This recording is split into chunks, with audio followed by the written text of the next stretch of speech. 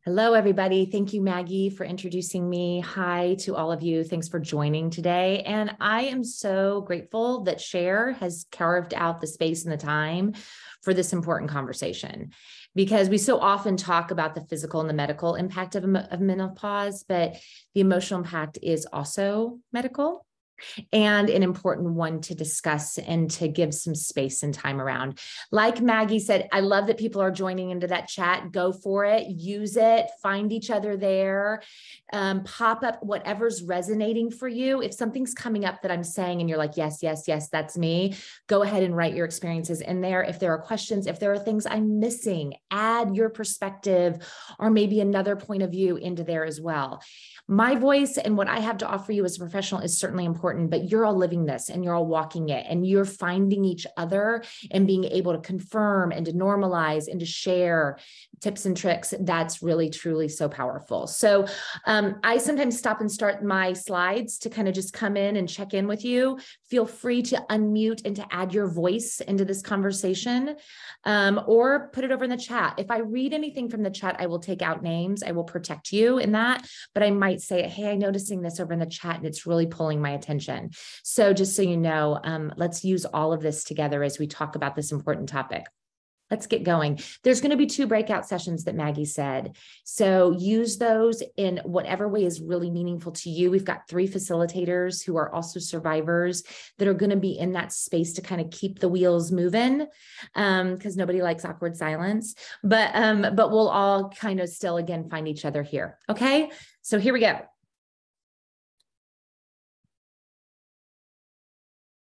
Menopause. The emotional impact of menopause. That's why we're here today. I know for some of you, you might have already done part 1, which was the medical impact. Here we are on the emotional impact. Okay, so to just lay some groundwork, let's do a little science to get us started. Do you know what hormones do in your body, right? All of the different pieces of our body play a role in how it functions. And hormones are your body's chemical messengers. So I think we talk about hormones a lot. And then we're sometimes like, I don't quite know how to differentiate hormones from what that does different than a platelet or a blood cell, or, we know that our lungs deliver oxygen. What are the hormones doing? So hormones are chemical messengers, and hormones affect many body functions, right? So a lot of times we just think about reproductive hormones, but there are many. Insulin is a hormone and it regulates blood sugar, right? So there are growth hormones that regulate our growth. There are many, many hormones in our body, and they play, and when they're in balance, when they're even and when they're in balance, our body thrives. I like to think of hormones kind of like the pendulum of a clock, right? And when that's swinging nice, you feel good. Your body's working and it's thriving. Hormones play a role in hunger, sleep, controlling blood sugar, fertility, growth, body temperature, stress response, immune system, many things. Mood, I didn't put that in here because the rest of my entire presentation is about that, but many different things. So that's an important thing for you to know, that there are hormones coursing through your body and they're doing all sorts of things to keep us balanced. When our hormones are in balance, so when that pendulum of the clock is not flowing evenly, your body doesn't feel good, right? So the symptoms of that can be tired, lower frustration tolerance, impatience, food cravings. All right. So when you think about your body's not getting all of your, the fuel is in your tank, then you feel a difference in that. You feel slower, you feel heavier. That's that imbalance of those hormones. Hormone levels change throughout our lifetime. They're changing all the time. They're changing daily. They're changing regularly. That's part of that natural rhythm. It's not a static thing. But there are a couple points in particularly a woman's lifetime where there are noticeable changes. Puberty, right? Reproductive years. So your menstrual cycle. And if any of you have ever felt PMS or like, oh, I know my period's coming because I'm impatient and I'm irritable, right? Or I feel tired, or I might sleep, or I'm not sleeping as well. Those are changes in your hormones. Pregnancy, postpartum, right? Postpartum depression is a hormone issue. So pregnancy is a natural moment of hormone change, childbirth, perimenopause, and menopause. So these are normal times when we feel a noticeable change in hormones. Men have these too, just so you know, but we're just mostly talking about all of you today, women. Other hormones that play a role in our mental health. So we often think about, okay, what are the hormones in our mental health? Serotonin gets a lot of attention. Estrogen and progesterone, we're talking about those things as it relates to menopause.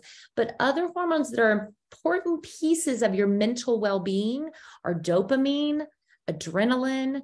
Cortisol is that stress hormone. That's what makes us go into fight, flight. Adrenaline, melatonin is the hormone that regulates our sleep cycle. So all of those hormones and their balance also impact how you feel. Menopause. So I like to think, I think this is maybe a valuable analogy. Menopause is like your body is uploading a new operating system, right? We have taken out some of the things that secrete and have hormones, and there's a whole new operating system. And understandably, it feels a bit glitchy. So women who are going through this change in their hormone levels notice the impact of that in many different ways until your body begins to kind of be functioning and regulated again. And that will happen, right? But it takes some time for that uploading and the new operating system to take place. The ways in which women feel that. So how does that show up? What are those ways that women notice those changes? So you talked about in part one of this, those physical feelings, hot flashes or night sweats, chills, vaginal dryness, sleep problems, weight gain, slower metabolism. Those are ways that you kind of feel it in your physical body. Emotionally, and see if this resonates too, women feel mood swings. Serotonin is a mood regulating hormone. And so when that's not in balance, you can feel that shift in your mood in a different way. Anger and irritability. So anger and irritability are kind of like emotional regulation. And if you're first of all, if you're not sleeping as well, or if you're uncomfortable in other places, you're quicker to feel that intolerance or that irritability. Forgetfulness, poor concentration and focus. So it's harder to attend to something. It's harder to stay focused. That might be related to fatigue. It might also be related to the haze of attention that can be part of serotonin too. Sadness and depression, there's a difference between the two of those things. We're going to talk about that a bit down the road. Anxiety. So like anxiety to me is different than depression, and that anxiety has a buzz to it. Anxiety often includes those ruminating, spinning, intrusive thoughts. So how that kind of begins to happen, and that can be also related to attention, focus, all of those different things. And then a loss of self-esteem and confidence. I think a natural piece of menopause too is that it can alter and shift your sense of identity. Right. So it makes you begin to feel like, who am I now? What's going on? Where am I? What is the parts of my femininity that I wasn't prepared for that really feel like a loss to me? And sometimes that begins to have us questioning our confidence and our self-esteem. All of this slide can happen to all women, right? Going through perimenopause and menopause. But there are some distinct differences when we look at the impact of surgical and chemical menopause. And those are grief, right? So when you think about naturally perimenopause and menopause, that generally, and down on my page too, I have unexpected / abrupt or unprepared. And when we think about natural perimenopause or menopause, it happens over a course of a time. It's not like a light switch, right? And so women are kind of in and out of those experiences of that. And they have moments when it feels more intense and moments when that feels less intense. If you've had a surgical or chemical menopause, it feels much more abrupt, and it feels a lot to take in at once. And then there's also that feeling of isolated. Perhaps you're younger or you're at a different age point when, unlike somebody who's naturally going through menopause and therefore all of their friend group is also going through that, and they joke and they laugh and they talk about it together, you could feel very out of sync with other people who aren't experiencing this. And even if you are at the same age point, to feel like that was taken from you, that was shifted for you from you without a lot of control, can be a grief and a loss. That in grief, well, I say the words grief and loss because they include feelings of anger, sadness, shock. So that comes into play too. I'm going to just take a quick moment, stop my share, come back to all of you, see some of those faces that are still there, and check in on that chat. I'm seeing some notes there that totally feel this, that it resonates. And I didn't know if anybody wanted to add anything and to share anything before we keep moving on. Just make a little space and time for that.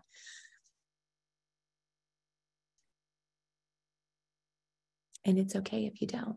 That's okay.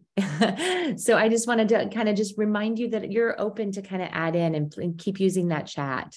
And I see that, we're there, that idea of grief is huge for you. And then somebody also said, I feel like a different person. And when you write, I feel like a different person there, to me, that's really touching base on that identity shift. Right. That sometimes unbeknownst or in a way of feeling really unprepared, you suddenly feel just different, altogether different. And maybe that's the way in which stress shows up for you, the way in which you're able to care for yourself. All of that is a different lift today than it used to be. And that takes a lot of adjustment. Again, uploading a new operating system. Okay, I'm loving that this chat is blowing up over here a little bit because those that are recording can't hear or see that. I'm just going to read a little bit. Promise I'll keep your names quiet. There's a feeling of unprepared. So somebody's also talking about just after their hysterectomy, so surgical menopause, right? That they just felt unprepared. And I think our medical team, unfortunately, does a lot of work around educating what those medical symptoms might be, physical symptoms, but then you're left with the heaviness and the weight of how that affects you and your mood and your impatience and your feelings of kind of who you are. And that can feel really disconcerting and maybe even scary. Less of a woman. And I wish the way my vagina used to work. Yeah, right. We get used to this. This is an important part of our body. And that's a part of, the way in which we connect in relationships when we're at, intercourse with our partners, or just your own sense of kind of self. And then everything's changing, and all of that part of those relationships also then changes. And another thing adding here too about the kind of the misinformation, the lack of information you might get, that there is so much information about cancer and about recurrence and about what those options are. And obviously the surgery is a piece of that treatment that we're kind of missing, talking about this really important factor that's going to impact your quality of life. So thank you all for adding there. Keep going. I like to keep the chat open alongside the window so you can kind of watch both at the same time, my words and each other's words. I'm going to go back to my screen. I think the other thing that I want to talk about too is the stigma around the emotional impact of menopause, right? That there can be kind of a nonchalance or a flippancy about, oh yeah, that's just what women go through. Or, you're just feeling irritable because, you're hormonal. And I think that minimizes and in some ways dismisses the legitimacy of, hey, this is a diagnosis. When my hormones are out of balance, that is something that is truly significant and affecting how I am able to kind of navigate and manage my day to day.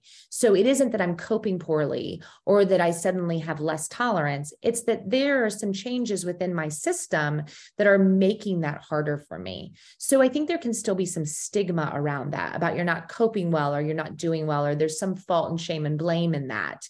And our society is getting a lot better about talking about postpartum depression, right? And talking about miscarriage as it relates to women's health. But I think that menopause still kind of lives in those stigmatized shadows a bit.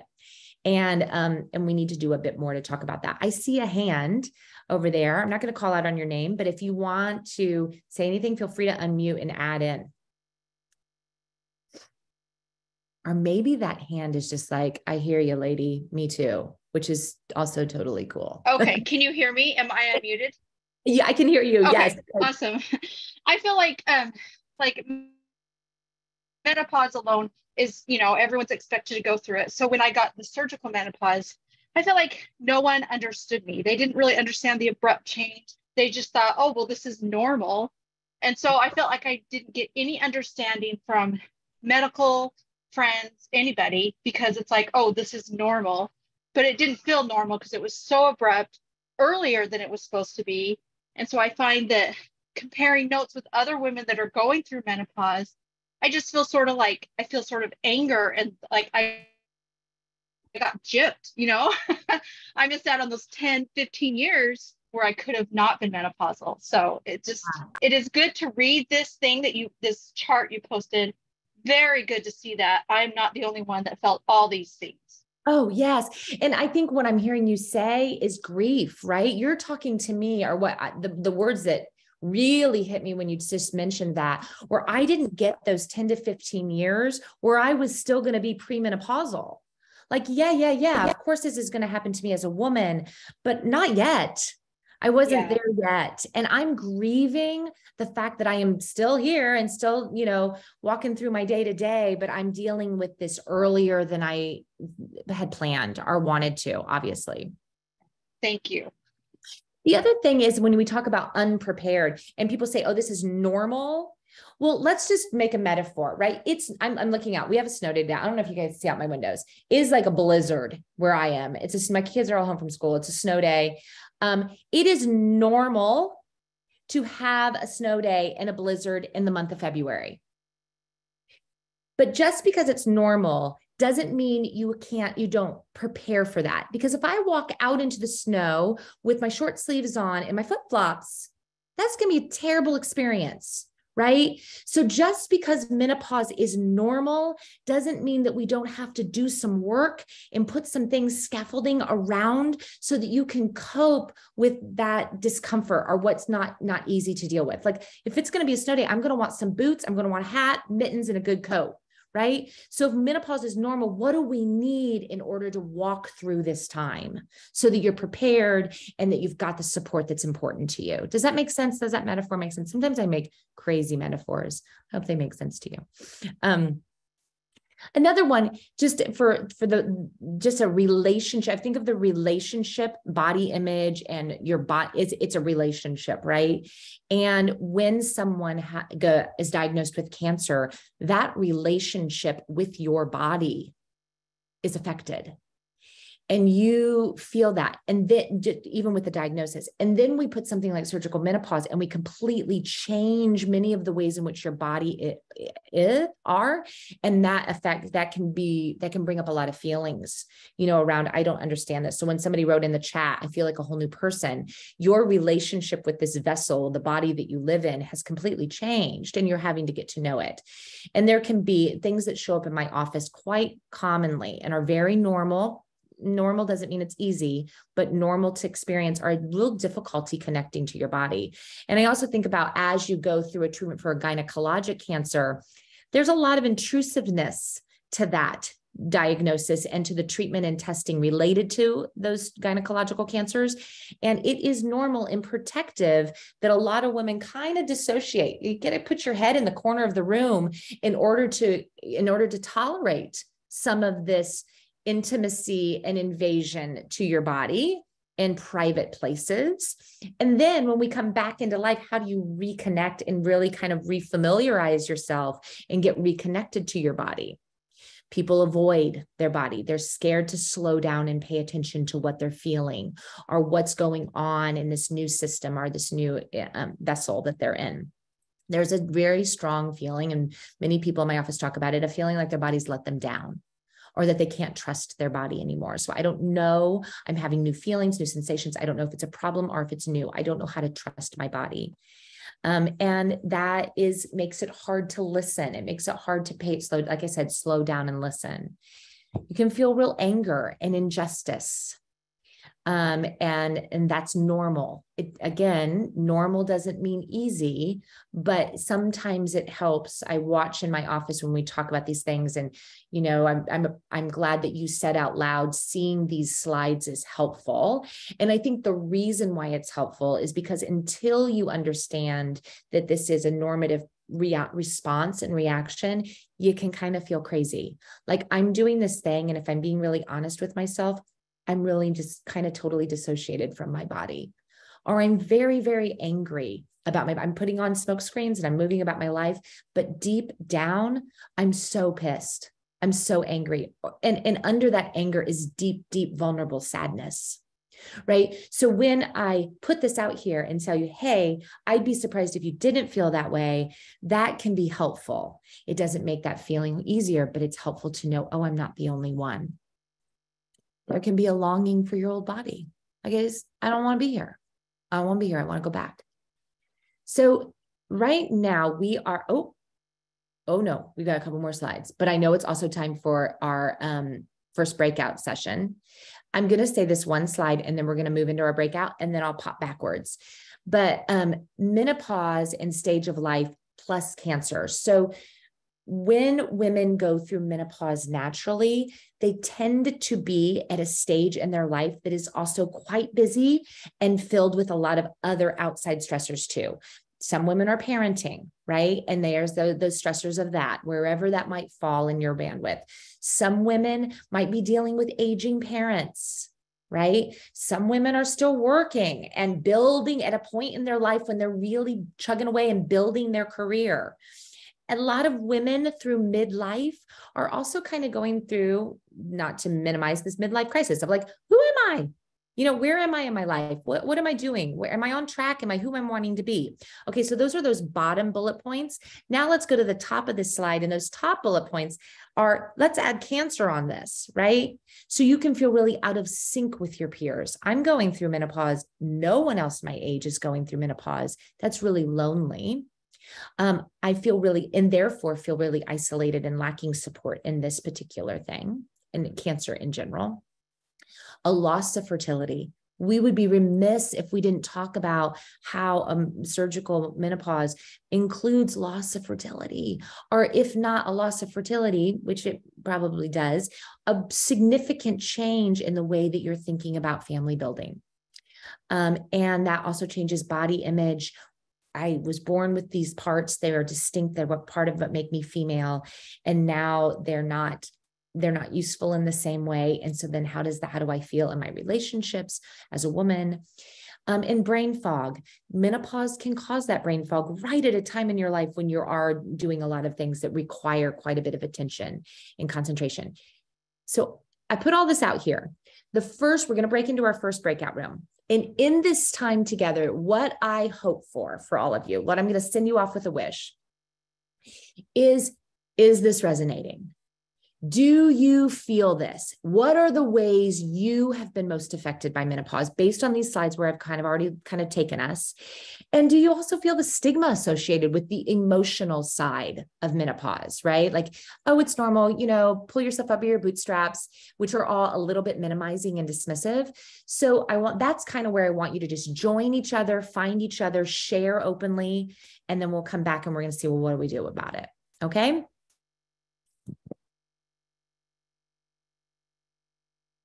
Back. Welcome back, everybody. That always feels abrupt, right? It's like right when everybody's really talking and then it goes. So if that's how you might have felt just a second ago, we're going to have another breakout room. And so we can kind of keep the conversation going. But before I jump back into my slides, I appreciate all of your honesty and spaces. I joined Nefertari's room. She was probably like, great, Julie's in my room. But I kept my camera off and my voice, and I really appreciate all the talking that happened there.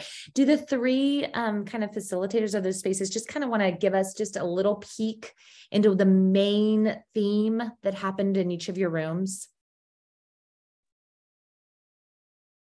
I can start off and be like, I wrote it down, going back to that forgetfulness. So some of the things I wrote, well, the main theme I would say, not being told about the changes that you'll go through, and in particular your sexuality and the loss of those body parts or your old body. And also another thing that came up was caring for small children while going through menopause. So those were like the two main topics. Thanks. For us, essentially the two main topics were just kind of being unprepared and kind of going into having a hysterectomy or, a surgical removal of your ovaries and cervix, and just not being a clear line of communication between the doctor and the patient of kind of what hormonal changes are going to happen and how your body's going to be affected post-surgery. And also just discussing the sexual intimacy aspect of it, feeling comfortable talking to your doctor and just kind of being, someone mentioned that they discussed it with their doctor and they kind of just gave them a cream to help make sexual intimacy easier, but didn't really discuss kind of why they're feeling this way, and kind of, just not a one-stop kind of shop kind of situation, and, wanted some more communication with the doctor in regards to the sexual intimacy aspect. Mm-hmm. It sounds like kind of some similar themes in both. What about you, Miranda? I would say one of the first things we kind of discussed is just the similarity among women of all ages, just having this instantaneous menopause, that you can be on either end of the age spectrum and still have similar experiences. But also, I think another thing we discussed was dealing with different issues along with menopause. So whether you are still in cancer treatment or you have any other kind of comorbidities that just add to that stacking of that heightened emotional, physical aspect of menopause, that it can be difficult. Thanks. I think another thing that came up in ours too, when we talked about stigma, like what does that mean? And I think there was a comment about the lifetime of the stigma that, as young girls, oh, you're on the rag. That's why you're so teary and emotional. Or, she's being crazy because her period's coming, and are irrational, and how those ways that we talk about our hormones are really derogatory and condescending, right? And it leaves you feeling like there's some personal responsibility for this, or that there's nothing you can do. It's totally out of your hands. And so if anything, I also want this presentation, which is why I started it with hormones, to say to you, hey, there is something that's going on in your body that is leading you to feel different. It is not that you suddenly have lost your coping skills, your perspective, and your motivation and interest, right? There is also something that is impacting your ability to get moving and to care for yourself in ways that you're used to, not normative, in familiar ways, right? So I think that that's important to talk about. I'm going to jump back to our slides, but I appreciate those main themes that came up. And I hope that if you are someone that has found a way to navigate having conversations around sexuality with your medical team, that you speak up in these next breakout and share what's worked for you and how you did that. Because I want to use each other in that process of how we kind of begin to assert ourselves and have these very important conversations. Let's go back to my slides here. And I know I've got to bounce back a bit, but let's see. So we talked about this, and that also came up in our group too, about how, women are navigating this emotional, these emotional symptoms and this loss at a time in their life when there are many other stressors happening. And the fact that cancer can often interrupt that life stage too, in ways that bring on grief and a feeling of isolation. So that did come up in ours. Okay. So then it's interesting that I put this slide here because maybe it belonged after this breakout anyway. But one of the first coping tools, and I'm going to go ahead and call this a tool, a strategy, And I do it in my office a lot. If you have joined the ovarian cancer, Let's Talk About It program, and you know me, you know, I talk about this a lot, is self-compassion is key. What does that mean? This is a self-compassion tool, and I call it the reality check. Let's put all this on the table, all of it. The hormones that you don't have control over, the stages of your life, your diagnosis of cancer, all of these different factors. And there are many multifactorial. There are many things that are contributing to the suffering or the discomfort or the unsettledness that you're feeling. And many of those are also outside of your control. You did not design this moment.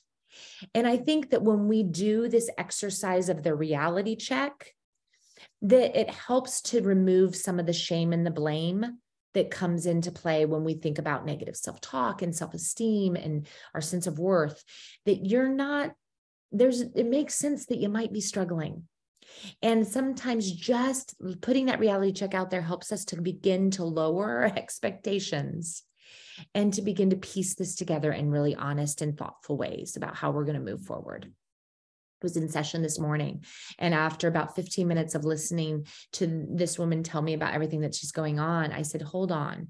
What you're telling me is that your father just got admitted to the hospital, that your twins are having behavioral issues in their preschool, that you are dealing with treatment, that your husband is traveling right now for work, and that nobody but you is grocery shopping. No wonder you feel overwhelmed. Okay. So hold on. So that's the reality check. Can you do that for yourself? And can you look at yourself in the mirror and be like, well, of course I feel tired. Of course I feel sad, right? This is a big change. Life doesn't have to be put on hold when you're caring for yourself during menopause, right? You want to keep engaged. You want to keep going. You won't want to check out and withdraw. Depression and sadness and vulnerability have an urge. Those experiences, the urge is to pull back. The urge is to tuck in. And why is that? Because everything else is overwhelming and uncertain and a bit scary. And so we're going to tighten it up and make it feel a little more safe. But sometimes in that withdrawal, we run the risk of further isolating ourselves, and that can lead to more anxiety and more depression.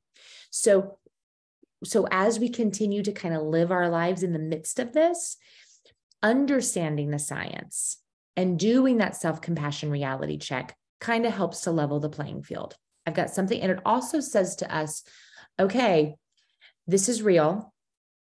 And I can't ignore it. Our toxic positivity myself, which means I'm just going to pull myself up by the bootstraps and put on a shiny face and keep moving out in the world and white knuckle it. No, there is something that I'm dealing with. And now I have to take responsibility in caring for myself and getting my hat and my winter boots. What do I need in order to deal with this reality? One of the first things I also say to people, and besides the reality check, is notice yourself. So if you have a piece of paper and a pen and you are trying to figure out how do I move forward in this, make a note. Can you cultivate a habit of just checking in with yourself, noticing how you're feeling, and trying to find the words to describe it? You know what? I woke up this morning and I'm feeling some dread. I'm feeling low energy. I'm feeling irritated. I'm feeling impatient. I'm feeling really proud. I'm feeling joyful. I'm feeling excited. Can you begin to put some words to how you're feeling? Sometimes we're just flying through our life really fast and we're not tuning in. And just that act of tuning in is the starting block to then what you're going to do to care for yourself in a very specific way related to that feeling, right? If we don't know how we're feeling, then how do we care for ourselves? So step one, monitor your mood. Notice how you're feeling. And that's not only going to help you begin to plug in some specific and helpful coping skills, but it also might begin to help you, number 3, watch for patterns in your moods or watch for the ways things change. And a lot of times when I'm sitting with somebody who's experiencing quite a bit of heaviness and distress, we don't jump right to, an extreme kind of intervention. But you know what? Let's note this day. Let's circle it on the calendar and see if this feeling changes. And sometimes that awareness of impermanence can be your best friend, right? That this day is feeling really heavy. This day I was feeling bleak. I'm feeling uncertain. I'm feeling a lot of grief. So I'm noticing how I'm feeling. I'm going to check in with myself. I'm going to lower my expectations. I'm going to figure out the comfort and the things I'm needing in this day. And then I'm also going to make a note of it, because maybe come Saturday, I feel totally different. Or even when I wake up tomorrow morning, I feel different. And for you to be able to notice those waves of your feeling might also be helpful when you're tolerating a dip. Okay, I'm here. And I know, because I've been here before, it changes, it shifts. It's not comfortable right now, but I know that it will not feel this way forever. So watch for those waves and those patterns in your mood, or the other symptoms that you feel. Maybe it's even just fogginess and a hard time concentrating and paying attention. Make space for self-care. I was reading, I do some research, obviously, before I dive into these topics. And one of the things that I actually kind of loved, although it sounds a little disciplined, is that sometimes this menopause and the changes that a woman's body feels is the kick in the pants to say, you matter. And you have every right to take some space and some time to take care of yourself. What do you need? How do you do that? And how do you figure out who to communicate that with, so that all the other complexities of your life get done too? And then number 5 in this list is back to basics. Sometimes we want to play in all these fancy ways of caring for ourselves, but there is a miraculous benefit to sleep, staying kind of fed through the day, not getting so that you're super hungry and then you're foggy and kind of like low energy. Exercising does help. Breathing, those things do help. Getting to know, I'm watching my time and knowing that we have this other breakout that we want to do. So I'm going to kind of flip around a little bit. Getting to know your changed physical self, it takes time. Connecting to other people, reminding yourself that a feeling is simply a feeling. There's no right or wrong way or good or bad way to feel. Giving yourself kind of some permission to have all of those feelings. And then not just noticing the moments that are not working, but give yourself credit. That's homework that I often give my clients. Hey, give yourself credit for what you're doing that's totally working, or the moments when you do feel a sense of contentment and calm and pride. Can we also notice those for the purpose of balancing? Managing the mind. When you pay attention, when we cultivate that process of kind of noticing how you're feeling, that might then lead to the next step of, what am I doing in this moment that's working for me? And what am I doing in this moment that's not working for me? And that's where I really kind of want you to talk in this next breakout session, is what you notice works and what you notice kind of compounds the feeling or continues to get into your way. Let's do our next breakout, because I want to make space for that. And then we'll bounce back to these slides. Okay.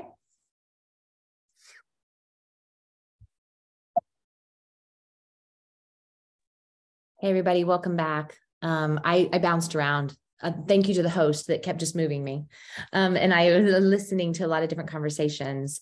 I'm going to redirect you and encourage you to put some in the chat, because what you're saying to each other matters so much, and it's good stuff. So keep putting it there. I'm looking at my time. We are closing in on the end of this hour, and I've got some meaty stuff for you. So I'm giving you a heads up. We're going to fly. You ready? We're going to move fast, and I'm going to cover a lot of stuff. So get ready, buckle up. I've lived a long time in New York City. I can talk fast. But we're going to talk about some important things. Some of the things I listened to, I'm going to, if it's okay with those facilitators, I might just kind of pop and say some of the things that I heard for purpose of time. Knowing what brings you happiness. You've lived here for a long time, folks. Something's at work within you. What brings you happiness? What matters to you? Can you orchestrate and facilitate and plug that in and go there, do those things? Somebody in one of the groups has a moment of mindfulness, and I love that. Just 5 or 10 minutes that they plug in and they put in their day. The reason why I like that is that we get treatment prescribed by our medical team and we take it like clockwork, right? That should also be like clockwork. How do we plug in emotional self-care that is your treatment plan? And it is non-negotiable. You have to do this because your mental health is dependent upon it. And in fact, in my opinion, granted I'm biased, if you're struggling with depression or the emotional impact of menopause, it may have more negative consequences over time than osteoporosis. You know what I'm saying? So you've got to do a treatment plan for your mental health. All right. Somebody talked to how do I get out of sadness? Somebody said those words, how do I get out of sadness? And I just want to see if it would be okay if I tweak that word and I think about not getting out of it, but getting through it. All of your emotions have a space and a time, and how do you move through them? And sometimes looking it right in the eye and saying, why am I sad? What am I grieving? What is that unmet need below me? If we keep getting away from the discomfort, we're missing the valuable information that the sadness or the anger or the injustice is telling us. Right? Anger might make us stand up and assert ourselves because something that matters a great deal to us is threatened. So how do we have those conversations with our medical team? Sadness is grief. What am I needing? What do I just need to mourn and feel? Right? So how do we go through those feelings? A lot of people talked about connecting, finding other people, paying attention. I am going to pop over here to my slides. You may not get through all of these things, but there are certain ones that matter to me. This is natural ways to boost those feel-good hormones. So remember my telling you that your mental health is dependent upon a number of different hormones. There are some ways that you can naturally get a boost of those hormones. When you get outside, there is research, evidence-based that nature, the big blue sky, breathing in big air, all of that, walking barefoot through grass, all of those things truly do help to regulate stress hormones. So stress hormones are cortisol, adrenaline. Those things will help and get more regulated. You can find your way through that stress cycle by just getting outside. You'll feel a difference. Sometimes I talk about it as popping the bubble of stress. Exercise, laugh, sobbing, or hanging out in a prolonged hug. Not like a hug, like, love you, but like just get that person in your arms and stay there, body to body, tight. Hold on. Let your heartbeat start to come down together in that hug. Exercise up. All those things are pieces of the puzzle of those hormonal regulation that complete the stress cycle. So when we're stressed, we have that stress cycle, fight, flight, freeze. We stay there. How do we get back balanced and calm? Some of these things can help us to get there. Think about a little tiny kiddo. When they fall and they scrape their knees, what do? We scoop them up and we put them in our arms and we hold them until they're calm. Do that for yourself. That is actually helping. Complete a project.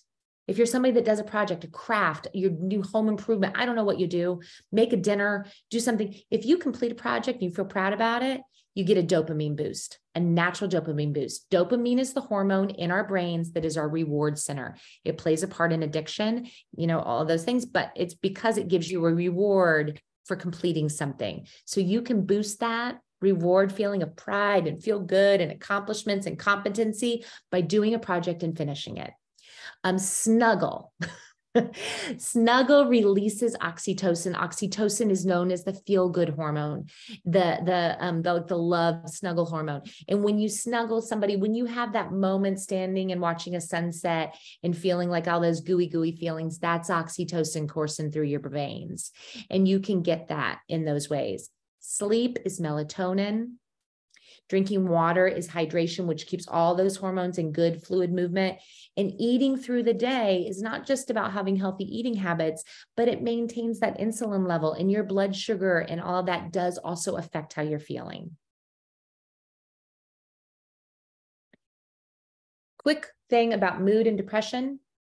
Depression is persistent. That goes back to notice it. log it on your calendar. It is also a hormone imbalance. Clinical depression is a medical diagnosis, and antidepressants can help with that. There are some strategies that can help to begin to kind of structure yourself around those feelings. Seek professional help. Counseling, mindfulness, cognitive behavioral therapy is about how you're thinking and how that affects your mood. All of those things can also help you to feel different too.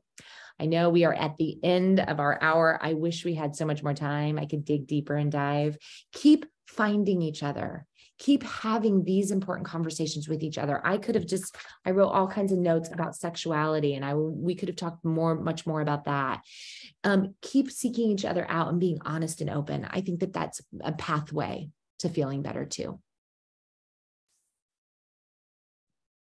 Thank you, Julie. And thank you to everyone who participated today. This was a new format for us. We haven't done a program like this before, but I hope you liked it. Make sure to check out our upcoming educational programs and support groups and follow us on social media. That's the way to stay up to date on everything we have going on. And as I mentioned, we've never done a program like this before, so we would really love to hear your feedback. So please take a moment to fill out the survey at the end. The survey will pop up in the browser once we end the meeting. And yeah, we want to know if you'd like to see more programs like this. So thank you again, Julie, and thank you so much to everyone participating today and sharing with each other. Thank you all. Embrace the day ahead.